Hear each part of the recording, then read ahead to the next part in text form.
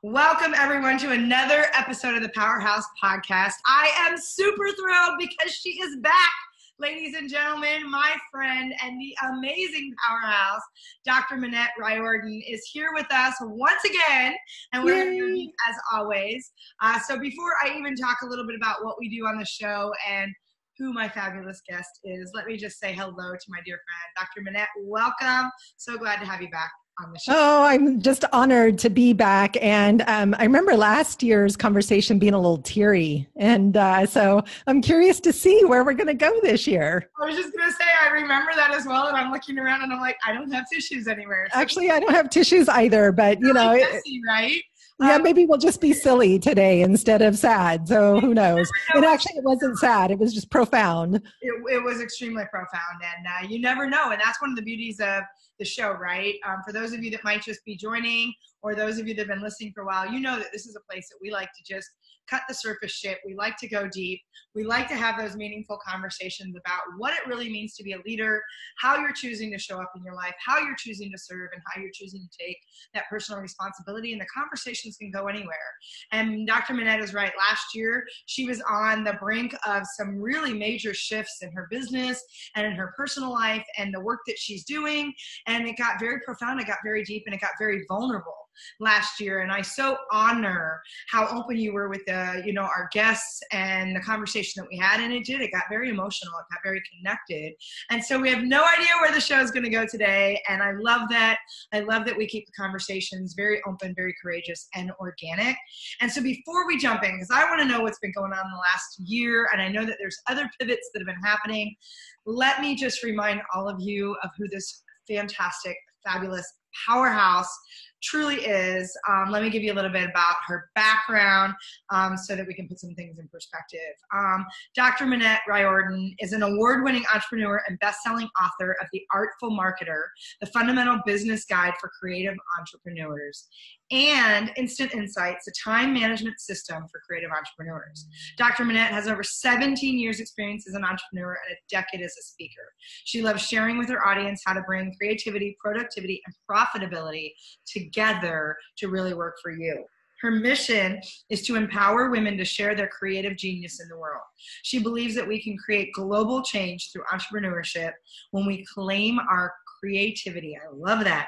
She's an artist, poet, and writer who is obsessed with coffee. She's even drinking her coffee today, her big ass cup of coffee, and dragons. So once again, Dr. Minette, welcome, welcome, welcome. It is, as always, an honor and a pleasure to have you on the show. I am so excited to be here and just always excited to see you and connect with you. Excited I got to see you and hug you in person recently. That was so delicious. And we were just talking before the show.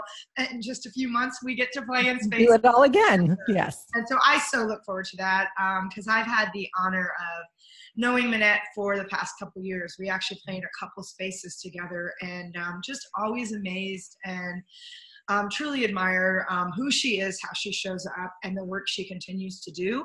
So that's exactly where I want to jump in. I know last year was a huge pivotal point for you. And like I said, we got into a place of really some deep vulnerability, and a place for you that was almost an announcement type space of where you were going to play and what you were going to do. So I want to talk about what the last year has looked like for you. And I know in speaking with you that you're even on the precipice of a new pivot point. And how is that showing up, and what does that mean for the work that you're doing now? Yeah, thanks. So I'm reflecting back on last year. It wasn't a great year business-wise. It was a great year personally. It was, we tried some things that didn't work. It happens when you're in business. And I realized I need to update my bio. It's hard to believe, but I started my very first business in 2002. So I'm coming up on 20 years of growing businesses. Crazy that next year is 2020. Yeah. Yeah. And my baby, my son, the day that we're actually recording this, is turning 20 today. It's like, whoa. So I'm in a very interesting place in my life, and we're pivoting again. So last year, I think, was really a year of personal evolution and personal growth. I did a lot of work around connecting to self, healing old wounds.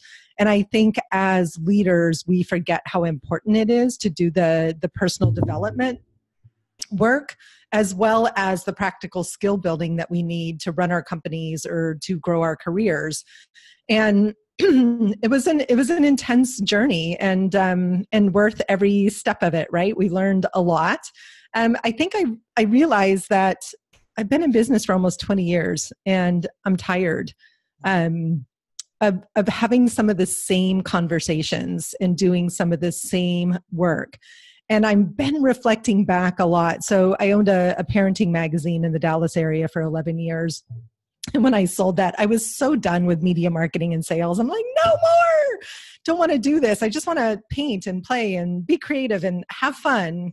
And ultimately, in my coaching practice, those two things ended up morphing, where I was working with creatives to grow their businesses. And I realized that I'm so sick of talking about marketing, right? I'm really done talking about marketing. And I feel like there's more important conversations to be had right now. And they were conversations that I was having with myself, my husband and business partner was having with himself. We were having together as a married couple about to celebrate 23 years of marriage and on the cusp of being empty nesters, about a year and a half to go.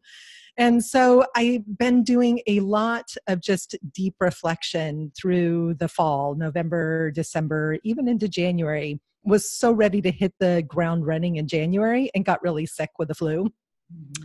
And so, these things always have purpose and meaning. It's like, slow down, re-entry is going to be a little more gentle.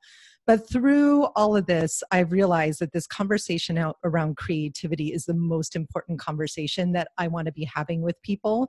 And it's about connecting to our own creativity, using creativity as a tool for personal development, but also IBM, World Economic Forum, Adobe, and LinkedIn have all done these huge studies. And LinkedIn just put out their biggest study saying the number one top soft skill that employers are looking for and not finding is creativity. And the truth is that only 1 in 4 people believe they're creative. Only 1 in 4 people. And as humans, we are innately creative. So my own personal journey back to my most creative self has brought me to this place where I'm going to make a stand up and really say that my mission is to make sure that every human being on this earth understands how creative they are. Because when we're all working in our highest and best creative genius, we can solve all the world's problems. Oh, there's so much goodness in all of that. I mean, talk about, wow. I mean, that is a big shift. First of all, congratulations, 23 years of marriage. Congratulations. Thank you. I think it's interesting, and I say this a lot. Sometimes life doesn't throw you one curveball; it throws you the whole freaking batter's cage worth of balls that's coming at you all at once. And I mean, talk about a lot of transition and a lot of things that are pivoting just all around, personally, professionally. And I do find it interesting. There's a clip I pull from YouTube that I use in a lot of my trainings. That there's a quote in there that says, "You need time to be creative. We were born of and from a creator," and the fact that we don't know how to create that space to be creative or have that belief around the fact that we are creative beings first. And the fact that I find that really sad. I actually find that tremendously sad to think that one out of 4 beings actually even qualifies themselves as any kind of creative space, right? And so I'm curious, I've got so many questions around this, and I love that you're willing to have a bigger, courageous conversation around what creativity really means. Yeah. And so one, I want to really dig in a little bit around, and I heard you say a little bit about, really connecting into your gifts. But when we think about creativity, what does that mean, and what kind of spectrum are we talking about? Because I think sometimes people lock creativity into, well, I can't make beautiful paintings like what Minette's got behind her, which, by the way, your artwork is gorgeous. Thanks. And people are like, well, I don't know how to cook. I don't know how to play an instrument. And I don't know how to paint. So how can I be creative? So how do you extend the definition of creativity into something broader than that? So I'd like to start there and then dig into some other questions around both your journey personally in terms of tapping into that and the work that you're doing now to help others realize that as well. Yeah, beautiful. So it's fun because I've been having a lot of conversations lately with people around what the definition of creativity is. And it would be fun to have one of those conversations with you too, by the way. And it's fascinating to hear people's reflections.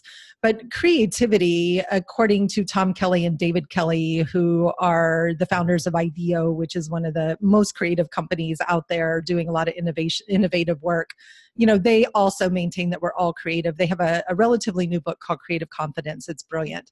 But the whole idea is that creativity is about bringing out something novel from something that already exists, right? And it has actually nothing to do with art.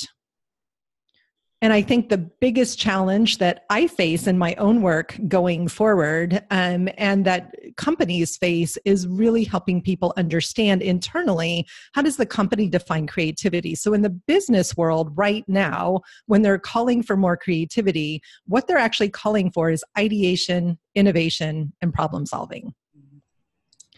And the thing is that all of those are very important, and they all require space, which you mentioned, right? We need space to be creative. We need time to daydream. And creativity as a soft skill is going to really impact the future of work as we move towards an era of artificial intelligence, right? Automation more than ever, of simple skills, repetitive skills. The thing that humans bring to the workplace that is the most unique is our innate creative abilities. And that may be in the way we connect with people, may be how we're creative. It may be in our visionary ability to see the big picture, or those super cognitive people that see every step of the process. Like my husband's one of those people, he can see the big picture and all the steps, and it's such an incredible gift. And yet it can get him stuck because there's so many steps usually, right? That it's overwhelming to see all the steps. It's remembering that the sciences and people in technology are so freaking creative.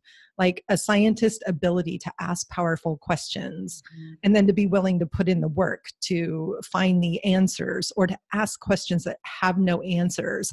And so for me, at the end of the day, the definition of creativity is asking open-ended questions that don't have answers in order to generate more, better, interesting, useful ideas, and to get out of this place of criticism and judgment about ideas, where they're good, they're bad, it's pretty, it's ugly, right? I don't expect everyone to like my paintings, right?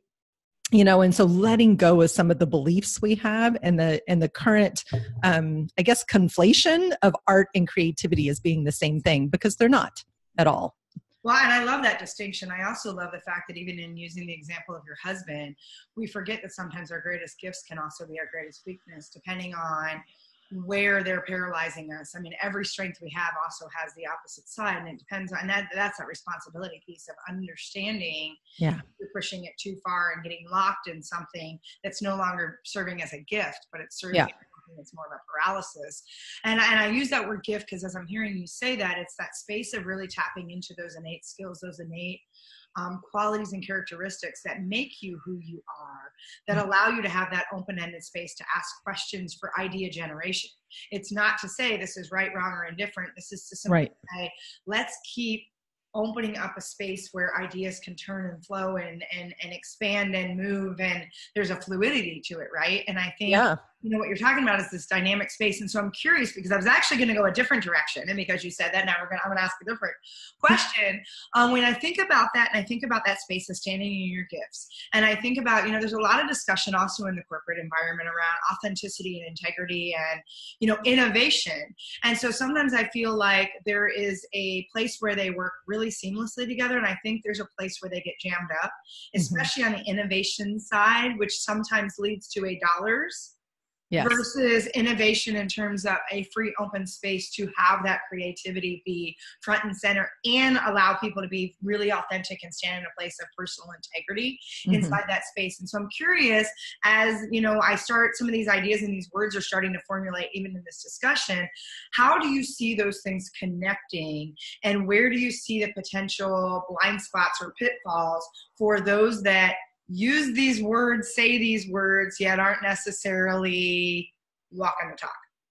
So I think it's really digging into the corporate culture around ideation and safety of presenting ideas without fear of being slapped down, judged, criticized, having your ideas stolen, right? There's so many things in the corporate experience of dialogue that shuts creativity down rather than enhances creativity. And it's funny because it's authenticity and integrity to me are they're interesting terms in terms of values, in terms of ideas, and in combined with innovation, like people can really dig into this idea of authenticity. And so I just want to share quickly the 5 skills that LinkedIn said we all need, because I think they're all about creativity. So it's creativity, persuasion, collaboration, adaptability, and time management. And when I hear you talking about what's happening in the corporate environment, authenticity can cause us to dig our heels in and forget about adaptability and collaboration. And I think where marketing is going, where business building is going, where leadership needs to go, and emerging leaders in particular need to really get this, is towards adaptability and collaboration. I'm reading this, or I'm listening on Audible to this incredible book. I just started it, called The Fuzzy and the Techie. Oh, I love that. It's a guy and that's apparently at Stanford. That's what they call the liberal arts majors, or fuzzies versus the techies. And this whole idea of how we have so demeaned, diminished, and made less than people with liberal arts degrees. Right. And his call is for more spaciousness for people in the liberal arts, in technology and innovation, because they bring a different perspective. Having studied Shakespeare gives you a different perspective and a global perspective. So when we look at all of this in the context of why creativity matters, we have to start with looking at, as a leader, am I nurturing people's creativity? And how can I make peace between creativity and innovation and productivity in the bottom line? Because right now there's a huge amount of tension. I want you to be creative and productive. And those two things are often at battle inside the creative mind. Yeah. And it's really interesting because even this week doing a training with a corporate company that I work with, there was a discussion because one of their emerging leaders actually has a history major, when typically emerging leaders in that culture, especially on the sales and service side of the organization, is more engineers, more technology background. And there's been some disruption for people to say, well, I don't know if this person is the right fit, because there's this kind of cookie cutter space. And it was interesting because I think this even opens up a conversation around diversity and inclusion. Absolutely. Even in models where we're like, oh, we're very diverse, and it was interesting because we had the conversation Sunday night that even in those environments that still have typically that very white-centric male, they're even not diverse in that subcategory, because it's either ex-athletes or ex-military people, or it's the engineers, or it's a structure. And there's still a box that they're not even inviting diversity in a space that is saying that they cater to this whole kind of market. And I think there's a whole leveling up in conversation that starts to happen around the more collaboration you have from a truly diverse perspective, and not just male, female, color, race, whatever, but also that background, life experience, that life experiences, those expertise, the skills. And when you bring in a history major or an art major together with a engineer and an accountant, you have a very different kind of conversation that has to happen. And it's bringing the innovation and creative thinking across the board. Like this is what the D School at Stanford has done. So this is where the accountant, the engineer, the salesperson, the marketer, the designer, right? Like all the people need to be in the room and be part of the initial innovation conversation, because they bring that fresh perspective. And so I love that. I think you're already cluing into that. Well, then I would think they would have to learn a new language too, right? Because in some cases, I know as being a former change management, it's because I, quote, spoke chic and geek at the same time. I'm a mechanical engineer by background, but I was in sales most of my career. So there was a bridge that I could create between someone that's speaking German and someone that's speaking Chinese. Yeah. And how do you create them? Because then I think about some of what we're teaching in the business setting also has to be changed in terms of how we're leveraging the conversation and communications, so that we're starting to create a second language for people that's not their natural innate. Because a lot of that conflict shows up because someone is like, yeah, but this is how I see it. And they're saying the same thing, just one speaking in German and one speaking in Chinese. Yeah, so I have a funny story about that. When I was in Dallas and I had my parenting magazine, I got invited to participate in this networking organization that was all companies serving children with special needs. So occupational therapists, speech therapists, physical therapists, all these therapies. And I went to the first meeting and they were throwing around so many acronyms. And I was just so clueless. And finally, I just raised my hand and I paused and said, I'm here to be of service. I'm here to help you guys get the word out, do what I can to support you in your marketing. But you got to give me some common language. And I think that's that courageous part and the adaptability part is that we have to just be willing to raise our hands and say, okay, no more geek speak. Or no more creative conversation. Can we get on an even playing field? Because we get lazy in our language, is the truth. Absolutely, especially in our culture. And it's one of the things that I teach and I'm so adamant about is you need to have agreement at every turn of the conversation to make sure, because you get a lot of people, especially in organizations that have a lot of people that don't like to rock the boat and there's a lot of groupthink. You get the head nods and you're like, yeah, I got it.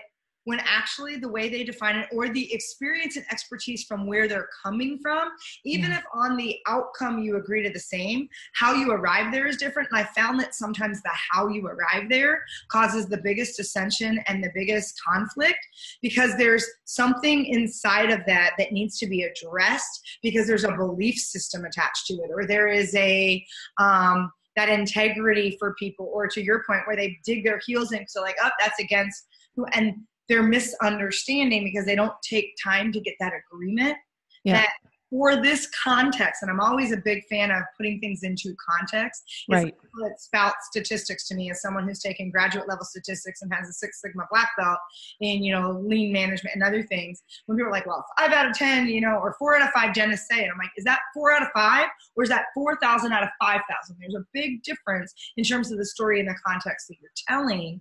Yeah. Same thing for those conversations that when you use a word or a terminology, can we, for the purposes of this context over the next 3 days and what we're going to be digging into, can we agree that we are going to define it this way? And to take that pause is everything if you're going to have those courageous conversations to slow that down. And I love that you're saying that. I love that you're talking about, really dropping the creative speak, dropping the geek speak, dropping the chic speak, whatever you want, and getting to a language where I like to challenge people and say, if you can't have a 5-year-old tell you what you do, you're speaking above them, and around them, you're not speaking with them and not speaking to them. So try it on a child to say, can they come back and say they know what we're doing? Because if they can't, you're speaking geek or chic or creative, or you're speaking your own lingo, and people can comprehend that. It's so true. I love that about the 5-year-old and finding the common language. And I think it's so interesting when we start to really dive into conversations around creativity and why employers think they need people to be more creative.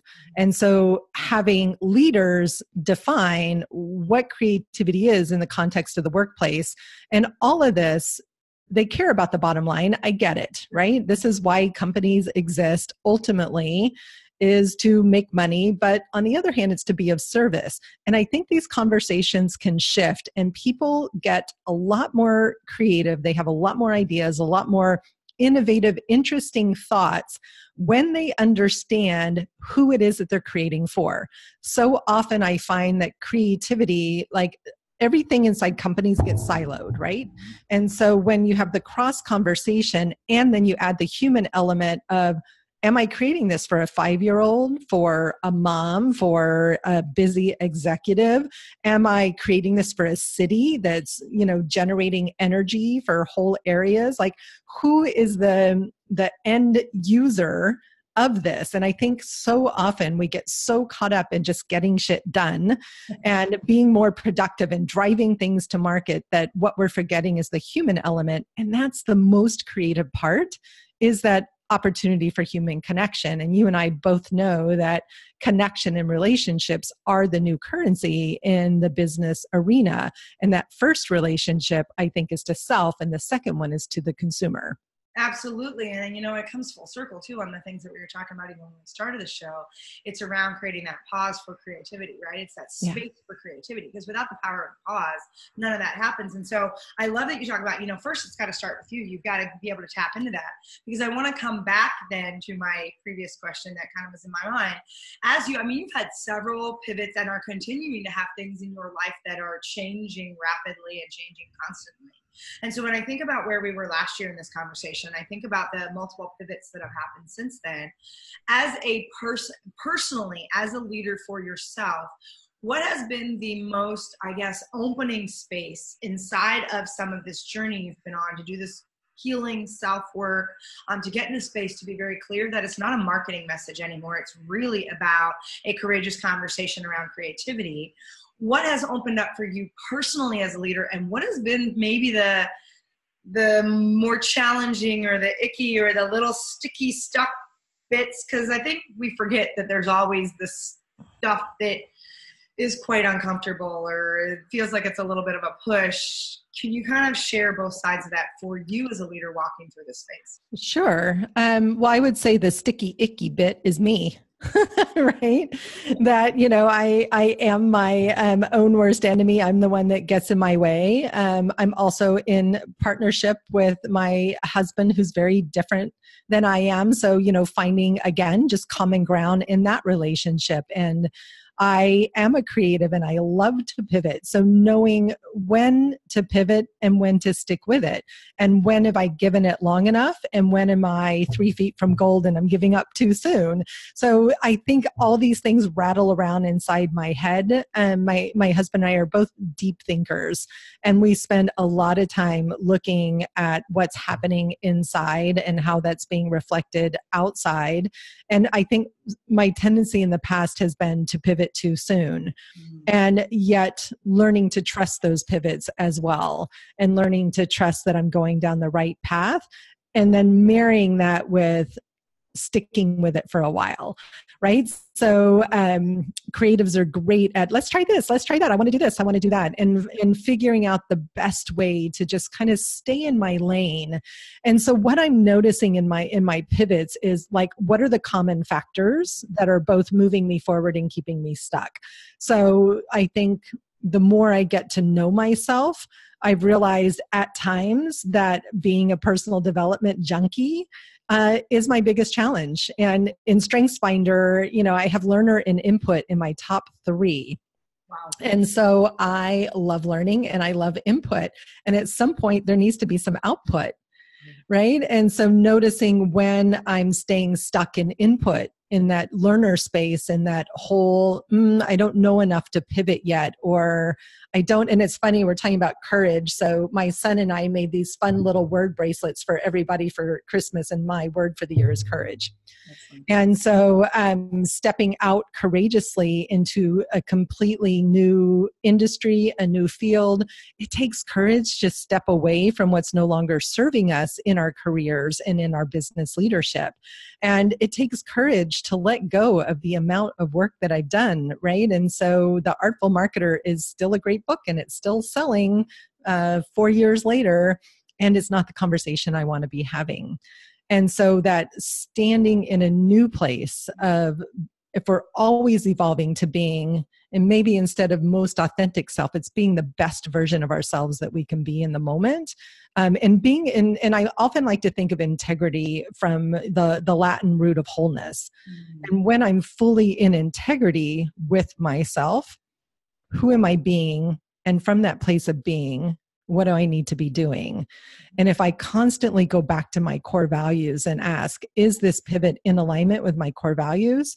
Am I chasing a pipe dream? Am I just throwing spaghetti at the wall? So like this constant ability to just ask ourselves these tough questions to make sure it's aligned.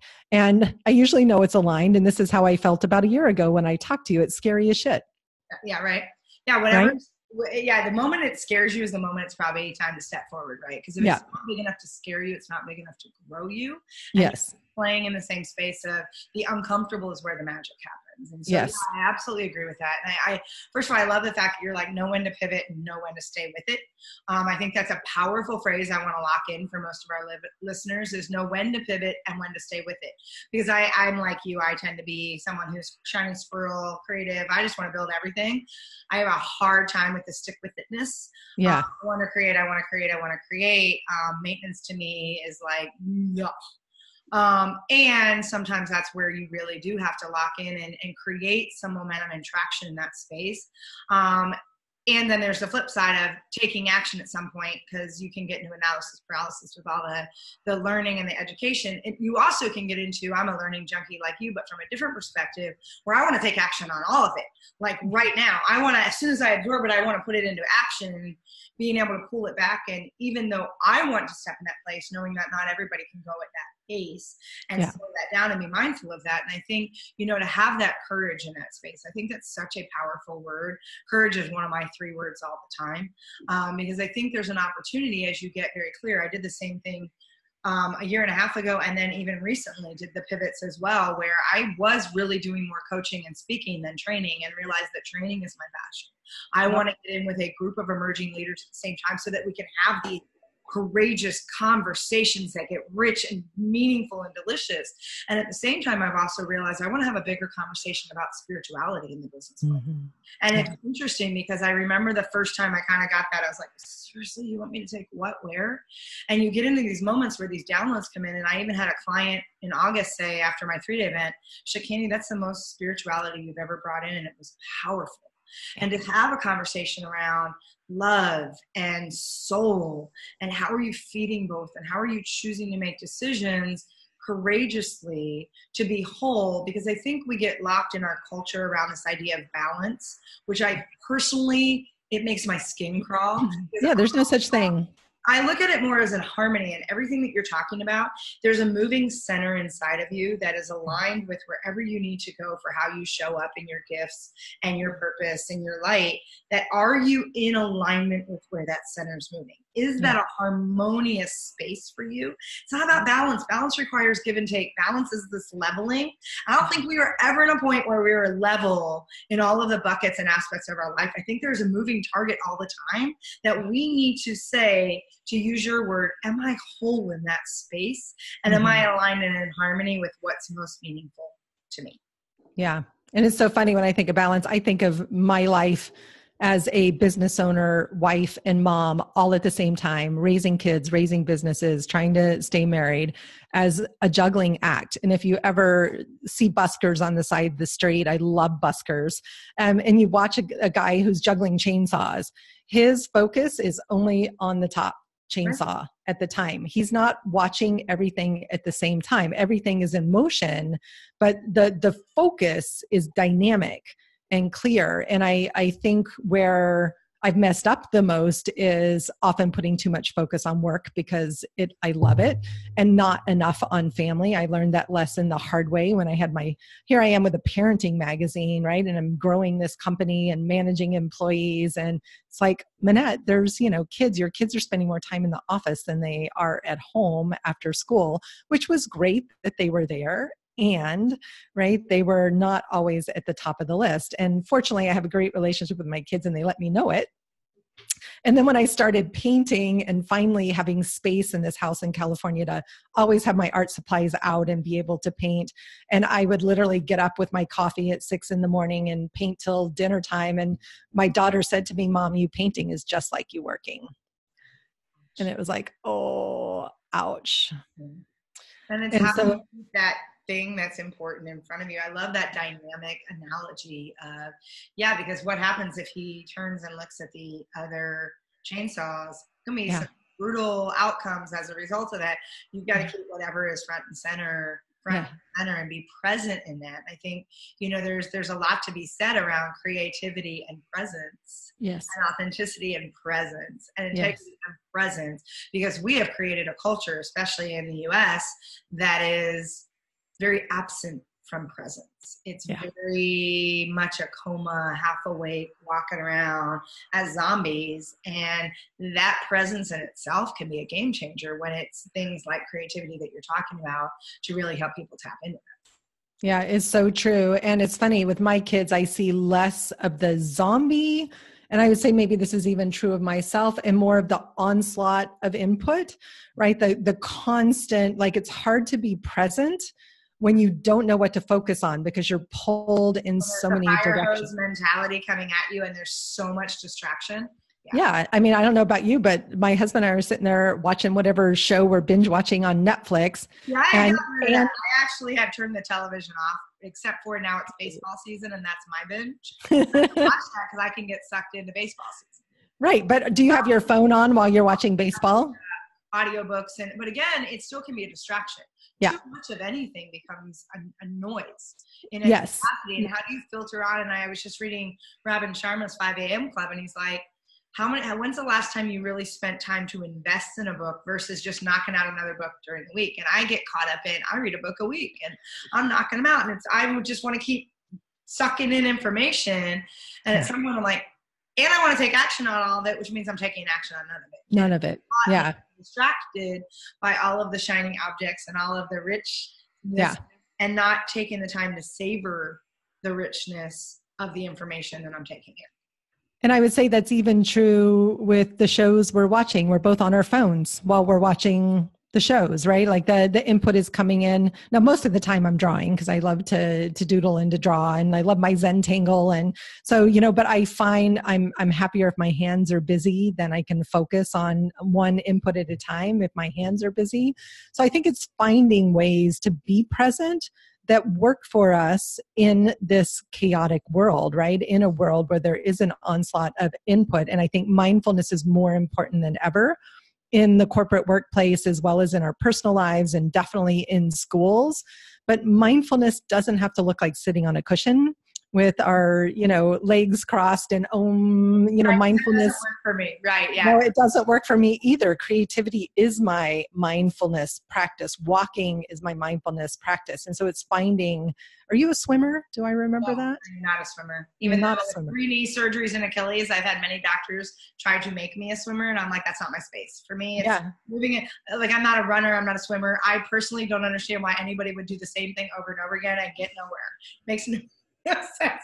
I'm a boxer. But that is a creative space for me. That's a zen space for me because I really get dialed into my breathing when I box. And so for me, that's what swimming or running is for some people, but no one. Yeah, I knew there was an intense form of exercise that you did. I just couldn't remember which one. I like the rhythm, I like the dance, and I like what I have to do with my breathing in order to be at my highest in this level, which is very much a Pilates yoga. I mean, Joseph Pilates was a boxer first, and he actually created Pilates so that he could help his fighters tap into their core more and learn to use their breathing instead of just their brawn, so that it could actually last in a 3 to 5 minute round, because they were getting tanked because they were constantly just a force instead of a true power, and your power coming in from it. That's Joseph Pilates created that as a boxer and a boxing coach.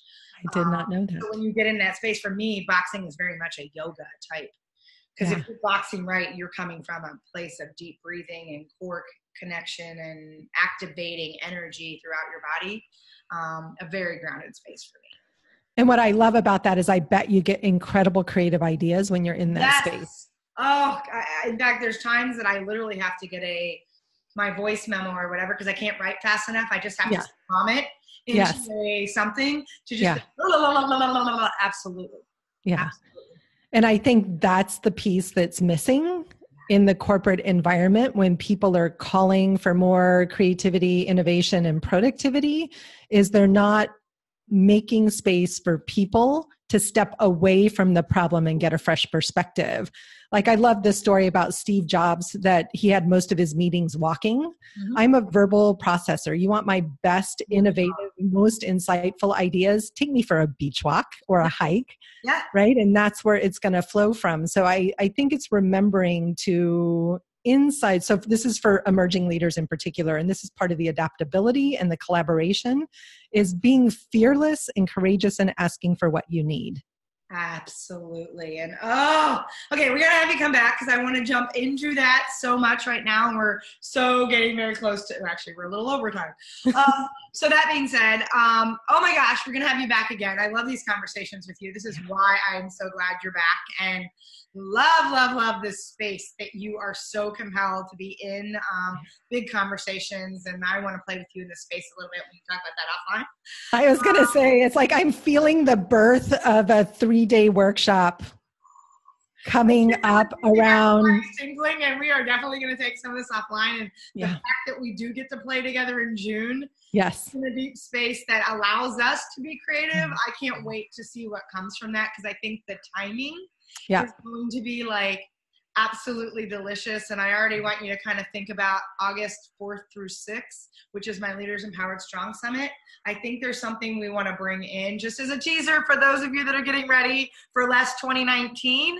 I think I want to look at how we can create a creative play space to let some of these emerging leaders incorporate. Flex this muscle a little bit. So just make a mental note. I want to come back and talk. Awesome. And where is that going to be so we can all come play with you? Milwaukee, Wisconsin. It's the only time to be in Milwaukee because the weather's actually quite beautiful. Other than that, I will be like Milwaukee.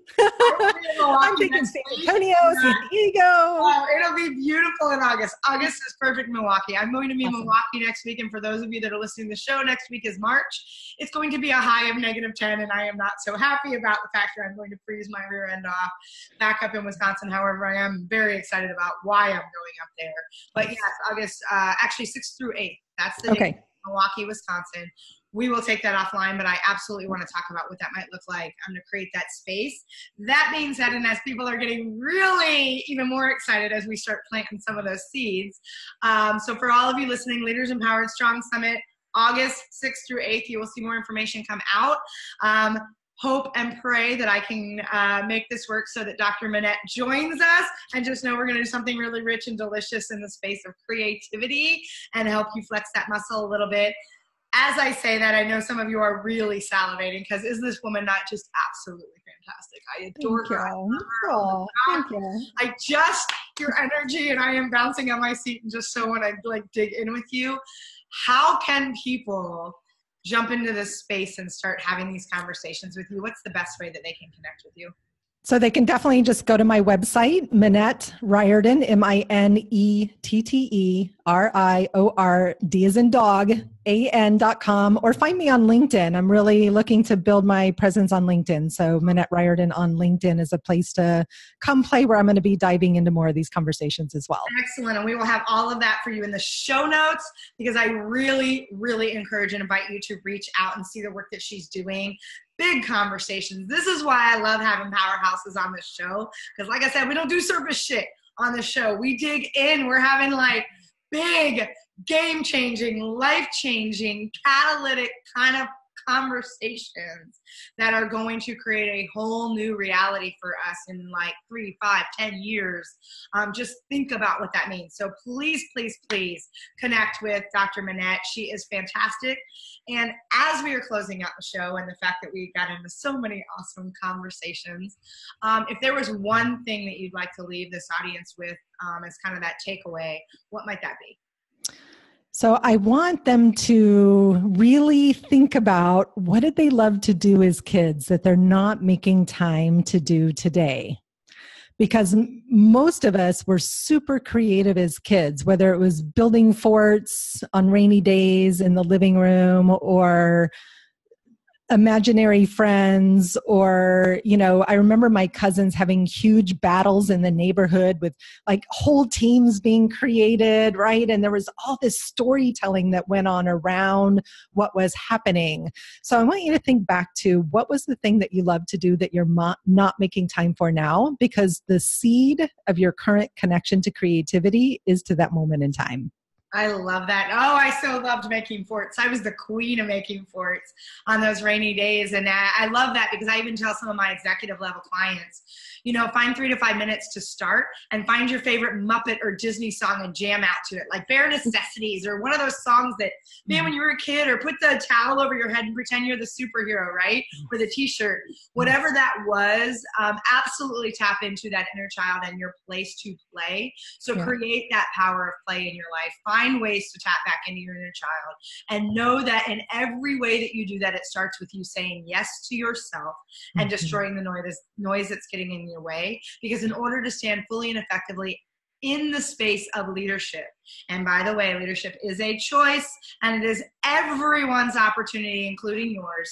So when you think about how to lead better, how to lead more purposefully, how to lead more intentionally, it actually starts with you playing first and saying yes to yourself in a massively magical and powerful way. So with that, I just want to say, just thank you so much, Minette, for joining us. Yes, big old heart. I love you so much. And every time I get a chance to talk to you, it just excites me and energizes me even more.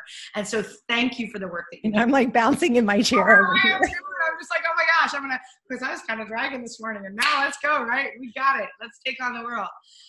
Just absolutely appreciate you on so many levels, and just so honored and blessed that you keep coming back and gracing us with your just brilliance and insight. And, thank you. Oh my gosh, she's such a powerhouse and a soul sister, and I could go on and on and on, and I'm already over on my time. So for all of you listening, thank you as always for joining us. We love you. You are the reason that we show up and serve, because we know that you have the opportunity to show up and lead in ways that are truly powerful and passionate and purposeful. So please say yes to yourself. Destroy the noise. If you have not subscribed, please do so, and know that we are here for you, sending you all heart-to-heart hugs. Thank you for joining us, and we will catch you on the next episode of the Powerhouse Podcast. Bye, and make it a phenomenal day.